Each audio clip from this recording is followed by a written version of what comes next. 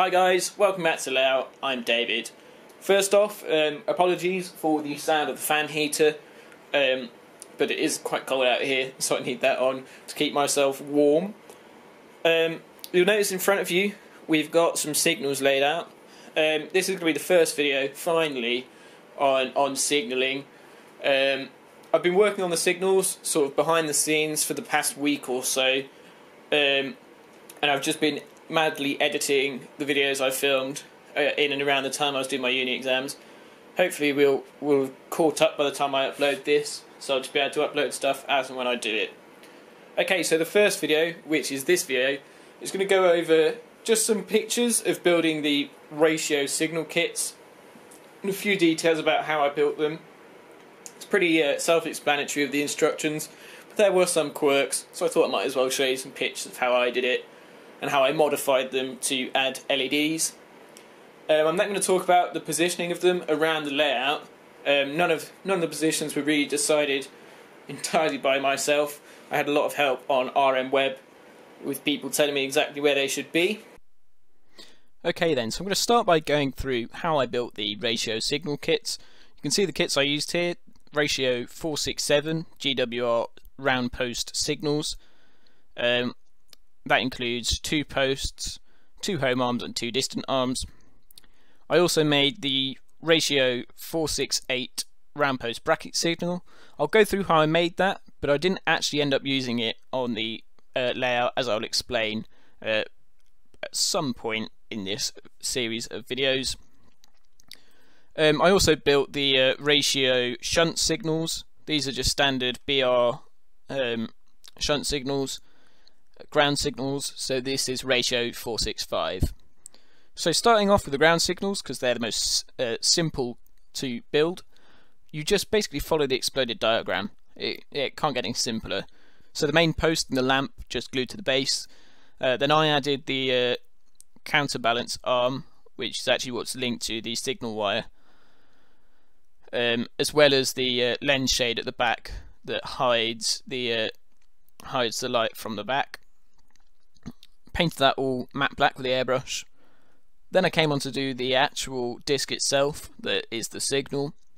This took a bit of work with some masking tape and a lot of retrying to get the red stripe on as best as possible, and then a few dots for the lamps there, and that's just glued on to the main assembly. The next stage then was the actual signal arms. So what you're provided with in the kit is per kit you get one normal post, which will take either a home arm or a distant arm. Doesn't really matter which one you choose. It's the same build method. But they also provide you with a taller post, which has 2 sets of lamps and 2 mounts for a home and distant on a single post, which was actually quite common, but I didn't really need these. So what I wanted to do was make another of the sort of normal height posts. So to do that, I cut out the lamp and the mount, and I also cut a big chunk out of the bottom of the post, which created a signal the exact same height as the other 2 that I'd got from the kits. The final signal there, I just cut out the lamp. I didn't cut out a section from the bottom, and this means we've got a nice tall signal that can be seen at the bottom of the incline. Okay then, so the next stage for me was to incorporate LEDs. Now you don't have to do this, but it adds a little bit of interest. So what I'm using here is surface mount LEDs. They're just cheap ones that I got. I think they're from CPC, and they've just been sat in a bag in my electronics drawer, so I thought I might as well use them. The wire I used, soldered directly to the LEDs, is actually motor armature wire. It's a good source of almost free enamelled wire. I did look at buying an actual roll of enamelled wire, and it's about £20 or something, but I had a broken motor from an old mainline loco sat in a drawer, and I just sort of unwound the armature wire, and it worked perfectly well to power the LEDs. So to mount them, all I did is slice the plastic lamp in half to get a flat surface to which I could super glue the flat LEDs, and then the wire is just very carefully super glued down the back of the posts. It doesn't really show up now they're all painted and everything, and it's not terribly noticeable. Next I just added the ladders and the sort of safety rails as described in the kit, as well as the bases. Now these are going to be buried under the ballast so you don't see them, but they just help support the signal. The next stage was then to make the arms. Now the arms themselves come with the lenses in the spectacle plate are just plastic and you're expected to paint them. And obviously I'd gone to the trouble of fitting LEDs, so what I did is used a soldering iron actually to just poke a hole through where the lenses should be. Then I filed it out with a round file, and it actually came out quite nicely with some perfect round holes there to fit lenses. I then painted the arms. Now these ones I did by hand with some masking tape. Later ones I did with the airbrush, and they came out quite well.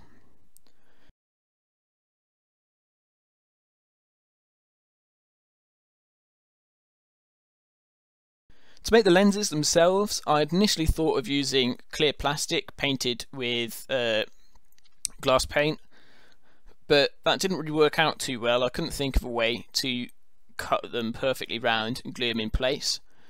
And then my dad actually suggested just using glass paint itself, which is quite thick, and just sort of putting it in the hole so it makes a film across the hole and dries hard to actually create a lens. This is a similar way to how you can actually make windows on small buildings and stuff, just by suspending a clear liquid over them. That worked really well for the red lenses.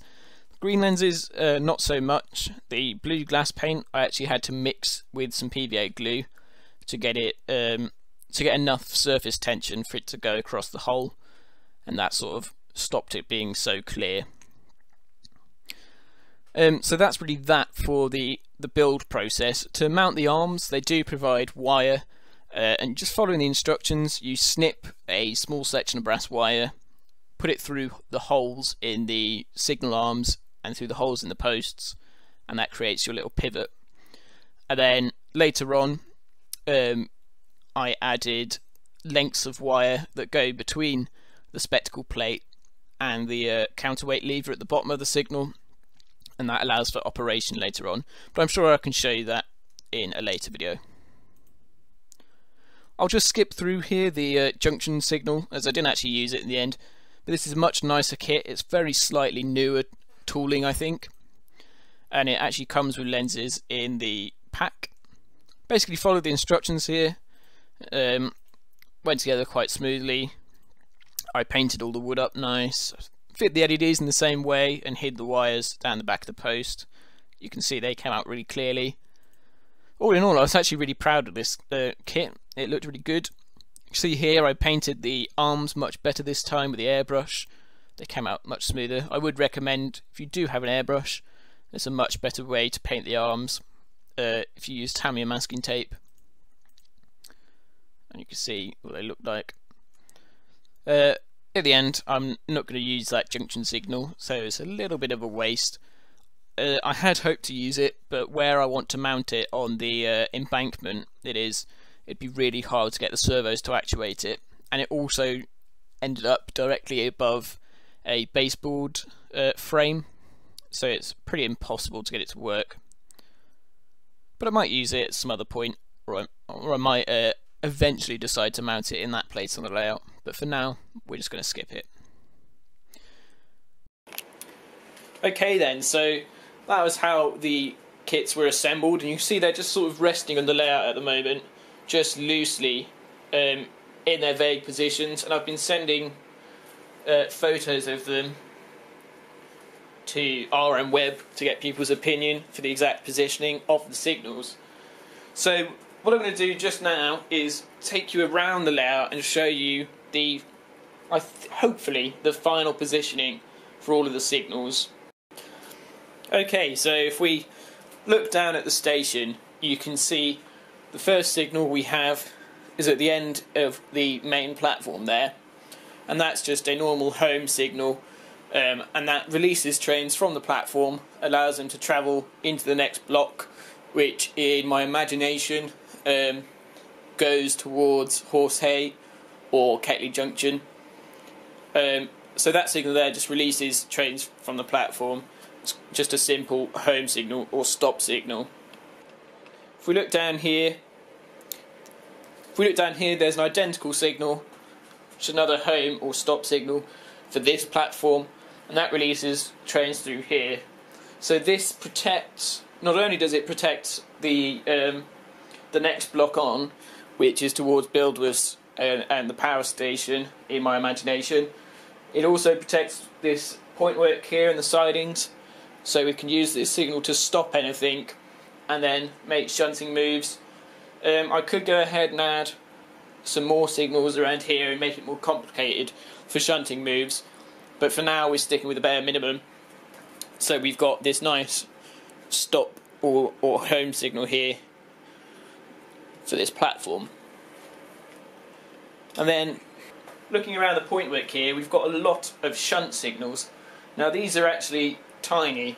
At the moment they're just sat there. I need to work out where they can go so they don't foul any of the coaches, and I should do that hopefully after tomorrow, because I'm getting a new coach tomorrow, which should be it's quite a long coach. It's a long Hawksworth break, so that should give me my definitive answer for where these can go.